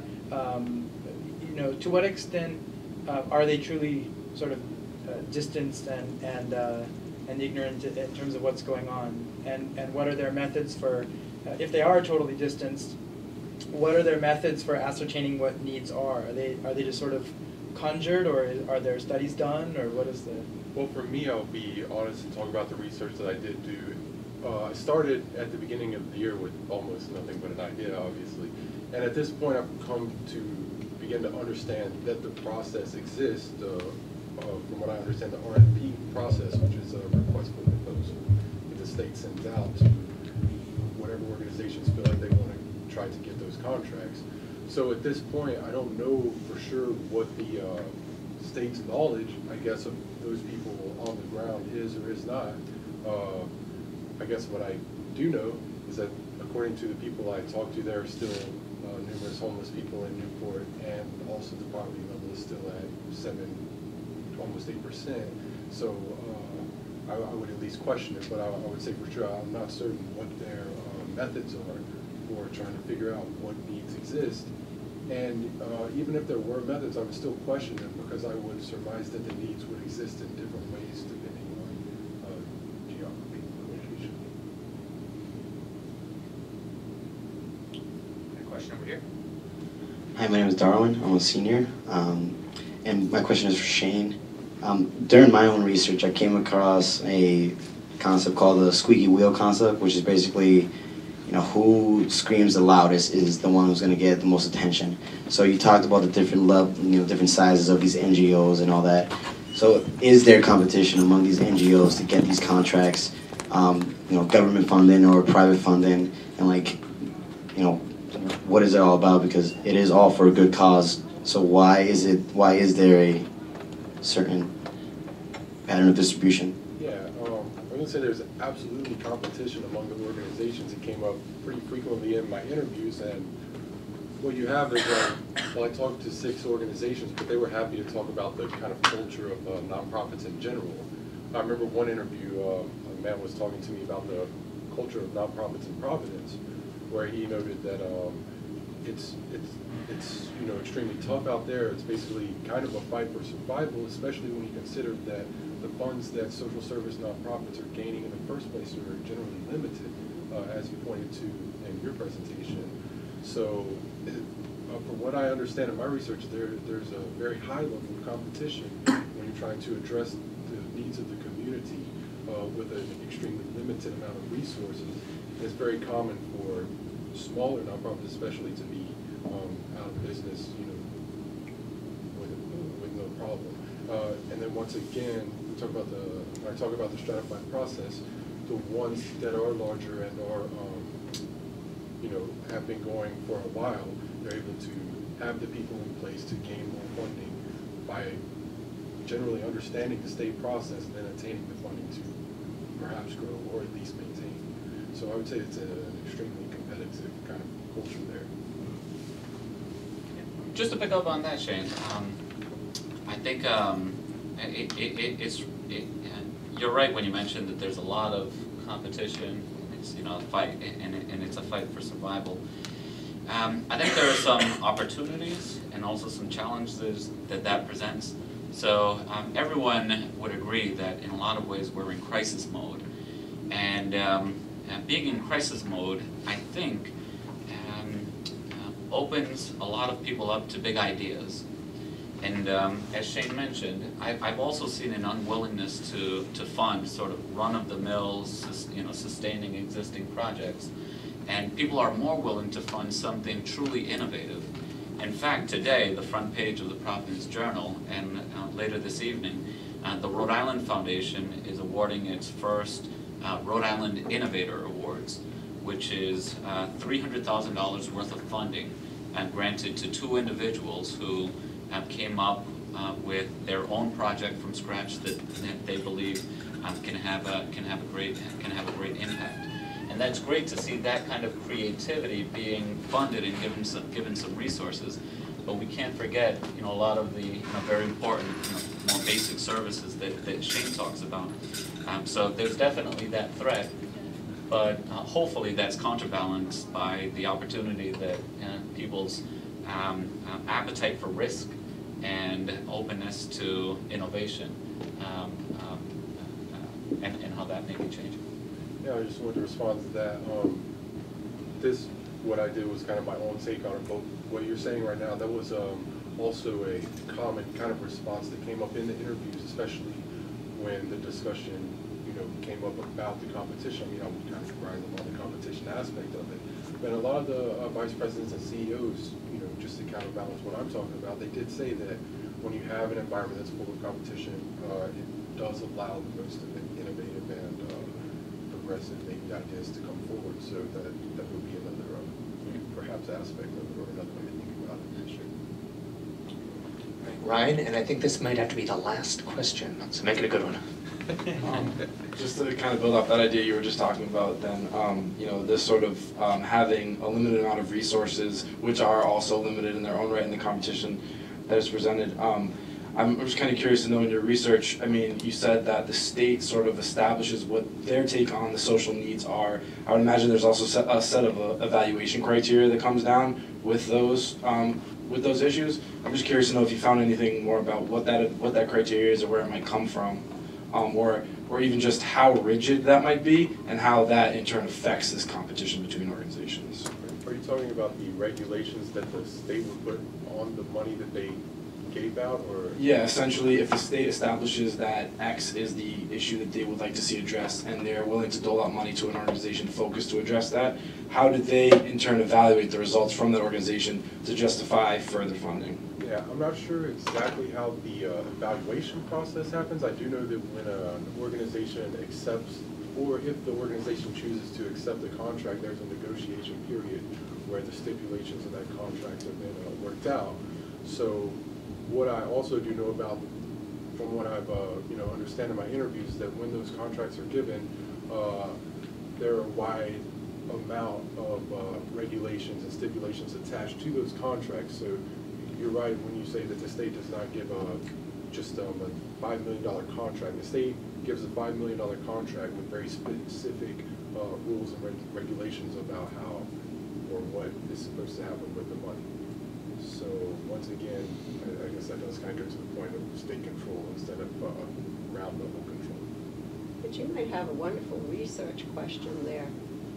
To go into, to ask what kind of evaluation criteria do you use to assess the outcomes of some of these programs? I mean, as you're asking, I'm thinking, wow, Actually, coincidentally, that is the topic of my research paper for my critical writing class. Sort of the evaluation process of nonprofits, sort of the business-like criteria versus the social impact criteria, and how those can both work together. So. All right. Well, I want to thank again our panelists. Thank you very much to the audience as well. It's been a very successful event. And audience members, before you leave, feel free to come up and talk to our panelists as well, but please do give Professor Prado your evaluations at this event. And remember, Friday as well, Dr. Fine is going to be presenting his work on Latino emergence in New England.